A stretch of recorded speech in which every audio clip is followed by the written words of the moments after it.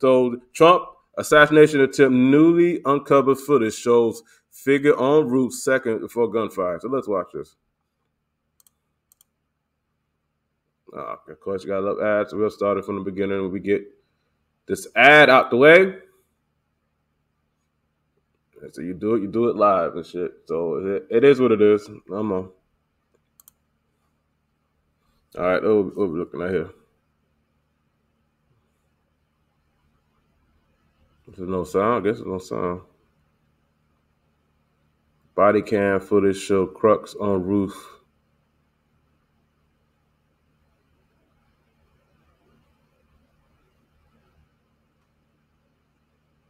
Hmm.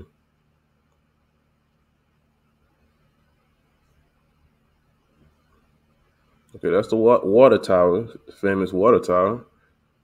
Okay.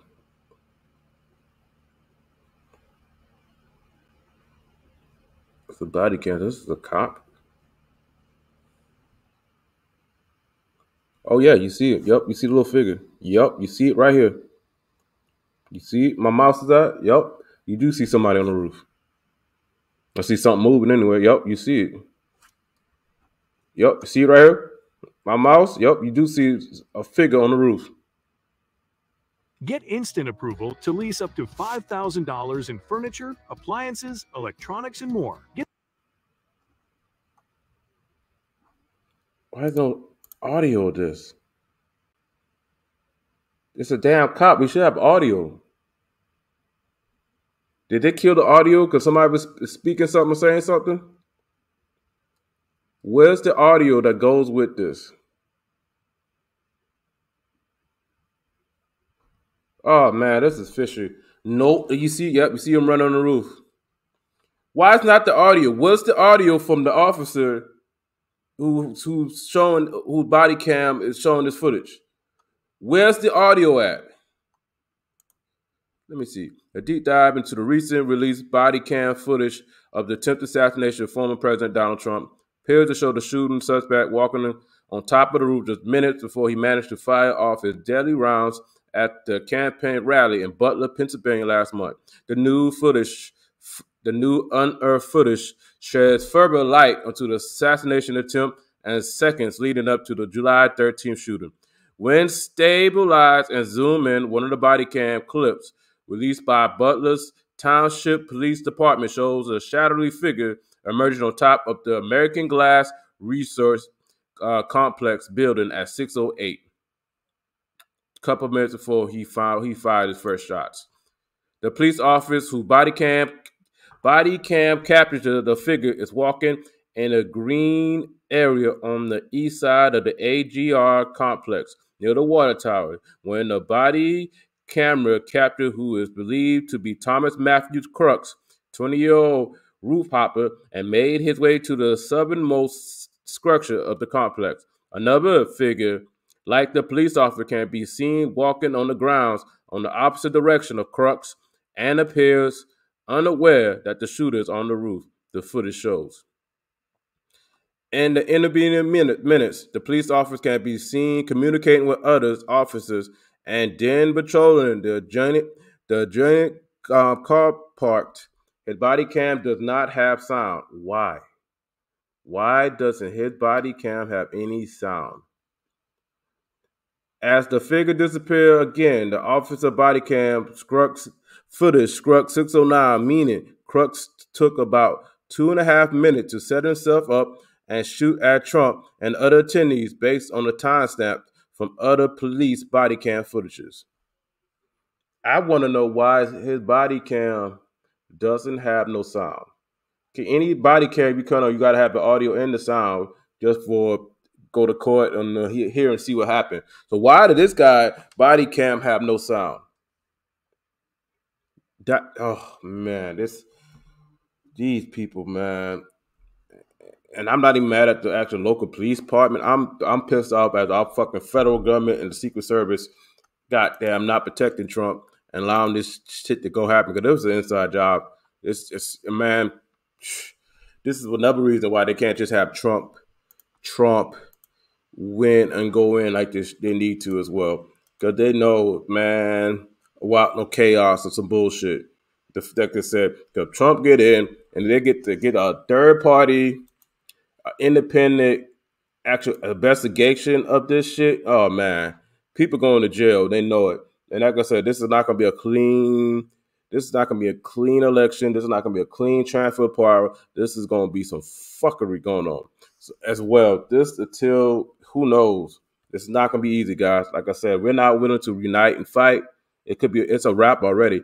Several Secret Service employees put on administrative duties following Trump's assassination attempt. I want to know why did it take over a month and a half for you could put these people on administrative duties or leave. This should have happened days, if not the next day after the assassination attempt.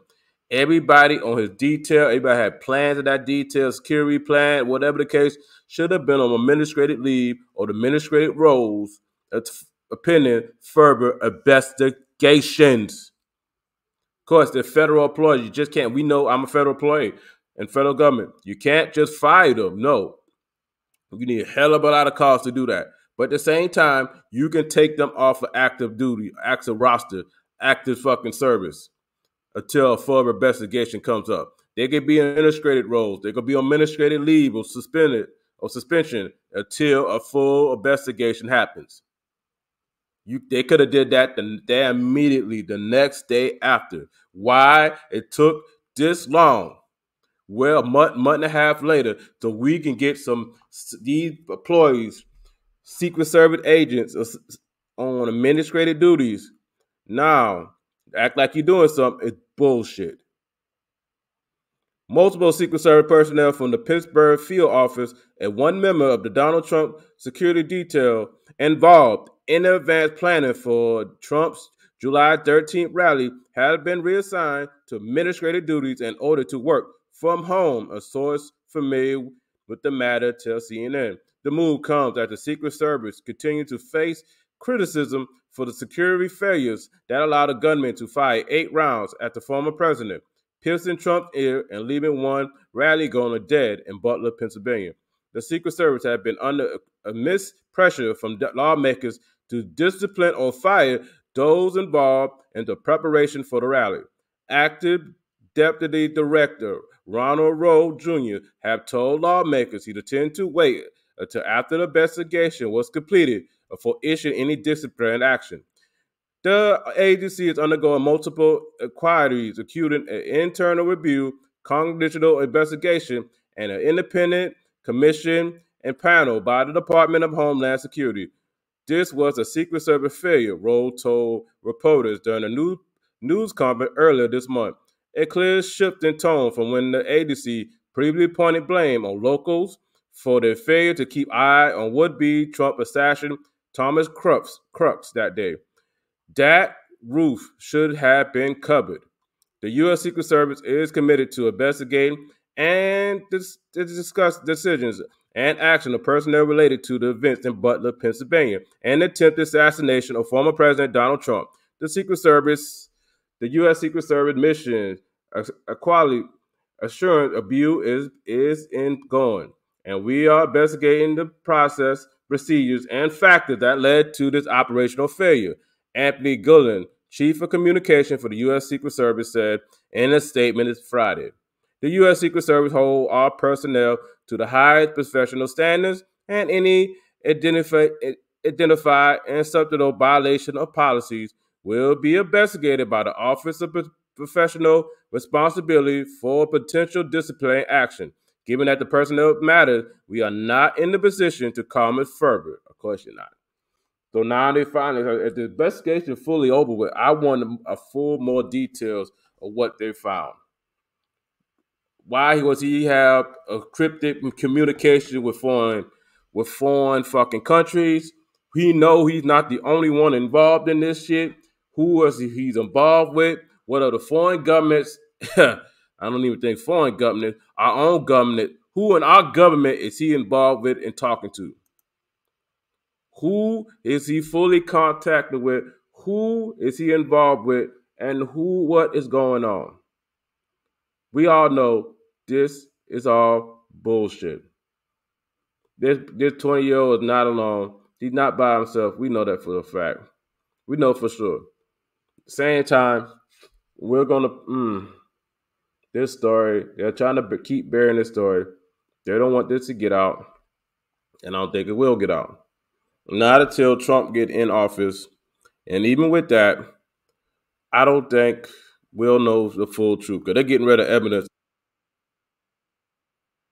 right now. And the longer this go by without fully transparent interview or information put out to the public, we're going to lose out and see what really happened that day, what led up to that day, who he was communicating with, who trained him, who could train him to make pipe bombs, remote detonating bombs and shit. Who was he in fully contact with?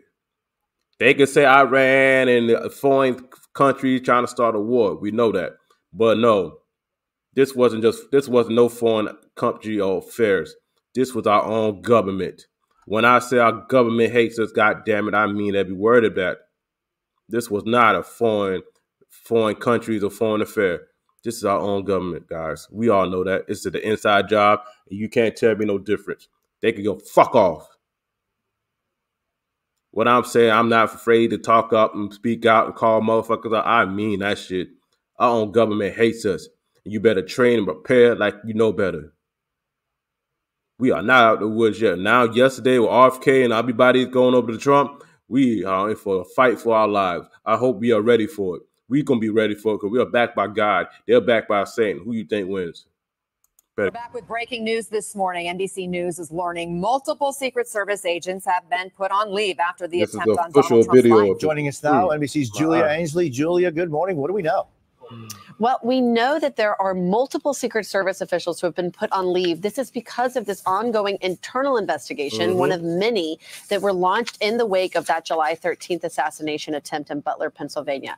Among those put on leave is a special agent in charge of the Pittsburgh field office. That was the field office in charge of coming up with that plan that allowed the roof that the shooter gained access to Trump from to be outside of the Secret Service's perimeter. They left that to local law enforcement, and it's not clear that they had any conversation with local law enforcement to make sure that they themselves would be on top of that roof or securing that rooftop in any way. This is something that the acting director recently said he would make sure that if anyone in the course of that investigation were found to have violated policies, that they would be put on leave and that they wouldn't wait until the end of the investigation for that to happen. Now, the exact number we don't know yet. I'm told it's around 5 or 6. That number could be changing by the day as they continue this investigation. A lot more. It's not clear if these agents or officials may come back into the agency later on if they've been cleared. But for now, we're told they are put on leave, which is a form of a disciplinary action as a result of their actions taking in the planning